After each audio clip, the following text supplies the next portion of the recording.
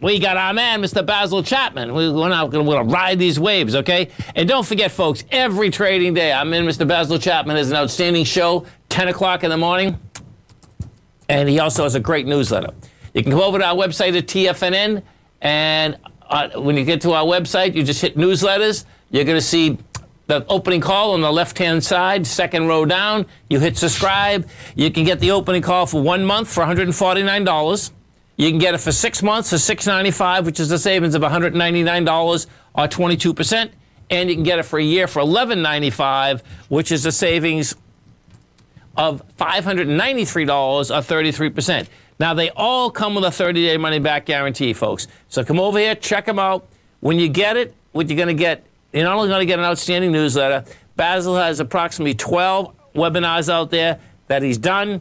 You can look at those. You can really understand how this market moves, how the Chapman wave moves, whether we're going up and or down. Basil Chapman, what's going on?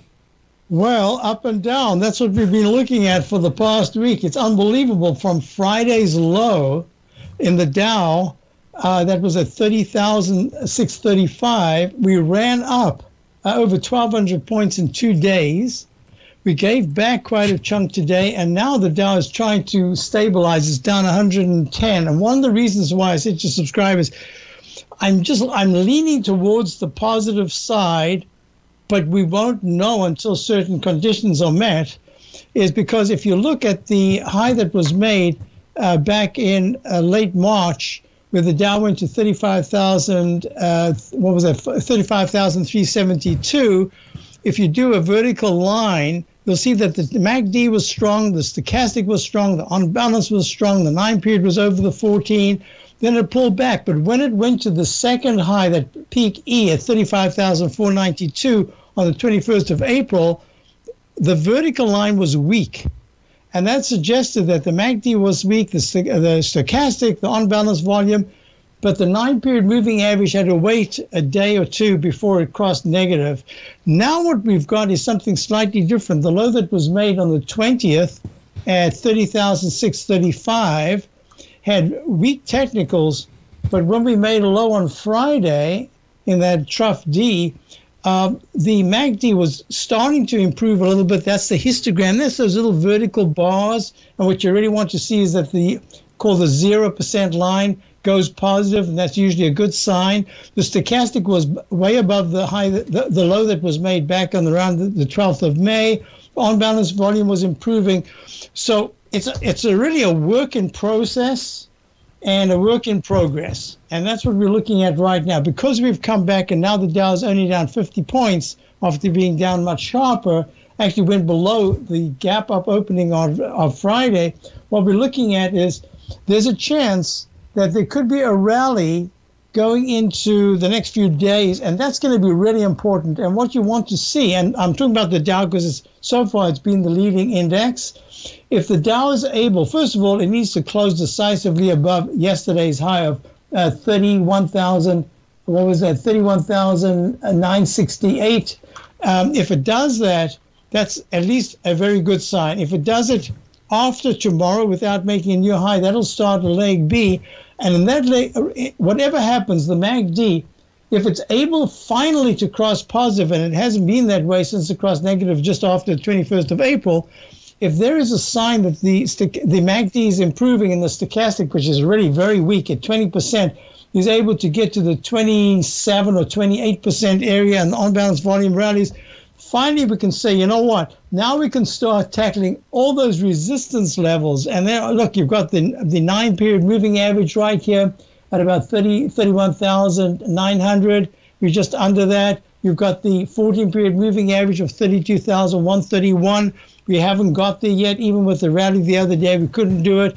So there's a lot of work to be done. But, you know, I talk about this Chapman inside track propellant line. You can see it in the daily. We went under it, but each time we've closed above it. But if you look at the weekly chart, it's very prominent here. So that the move that we've had since Friday, going into where we are right now at just almost 330, down 48 points. This is very important because to become positive at all, you have to start seeing this very ugly candle of last week with a high of 32,689 and a low of 30,635, you've got to start tackling that, and that would take you right to the pink 9-period moving average. So I'm saying to subscribers, it's a work in progress. We have some long positions in the Dow. They're holding. They're doing okay right now. I much prefer to see that the NASDAQ, it's not even so much the S&P, but the NASDAQ needs to get, it really has to show some strength, because if it isn't, it'll just drag all the indices down. We're only talking about the Dow 30, but you've got the NASDAQ, which the comp index is 100 stocks, and the S&P is 500. So this is early in the game, but I think we're trying to at least establish some kind of low in the 31,000 area for the Dow as some kind of support. So it's a work in progress, and I think that that's the way I'm looking at it, just in terms of the short term. Once I can get some signals that suggest we've actually got a buy signal that's perhaps going to a buy mode in the daily Dow chart, I can start including, we've built up a huge cash position. I want to start using that with positions that have the chance to not be a 3-day rally and then fail, but something that goes, for a couple of weeks, a good few weeks. So that's the position we're in right now. You know what's wild this time when I was just looking at something, Basil, is that, do you remember, it's not that it's unusual, folks, but what happened this time, I was just looking, as you were talking, I was bringing up the S&P and the NASDAQ Composite and the NDX 100, and they all topped like within a week and a half of each other. And what has happened in the past, folks, is that sometimes it's like a couple months in between each other, right? So that's a very interesting observation. My observation of major lows and major tops is that it fans out like March or January of 2000, and then March of 2000 with the S&P. So it's the Dow and then the S&P and the semiconductors, etc. This is a little different, and that's actually that's another reason why I'm looking at this and saying, when you look at look at this chart, if I had to tell you all the news since January that's been so horrible, and you've got the Dow from 36,952 to 30,635, that's 6,000. That's a lot of points, but 6,000 points with that kind of news. So that part of it impresses me. What doesn't impress me is that there are so many NASDAQ stocks that are just struggling, and some of them actually are making money. They're good companies. They're in the wrong trend. Listen, folks, very easy to get Basil's newsletter. Come over to our website at TFNN. You're going to hit newsletters. You're going to see on the left-hand side, just hit that button, subscribe, and you are off to the races.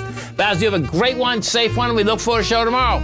Thank you, Tom. You too. Thank you. Stay right there, folks. Come right back.